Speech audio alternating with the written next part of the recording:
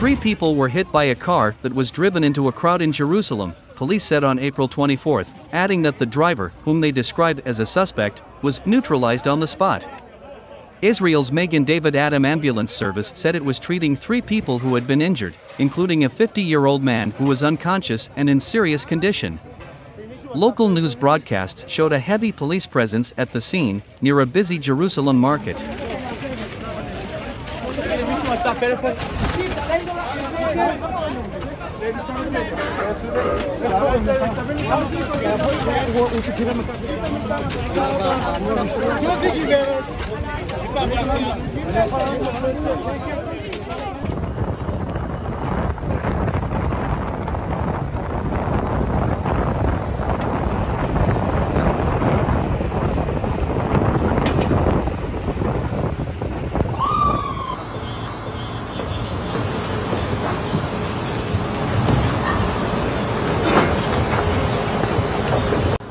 לפני דקות אחדות, לא רחוק מכאן,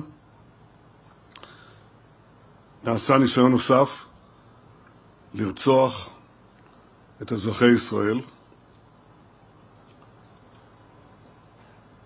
הפיגוע הזה, במקום הזה, ברגע הזה, מזכיר לנו שארץ ישראל ומדינת ישראל נקנו ונקנות בייסורים רבים.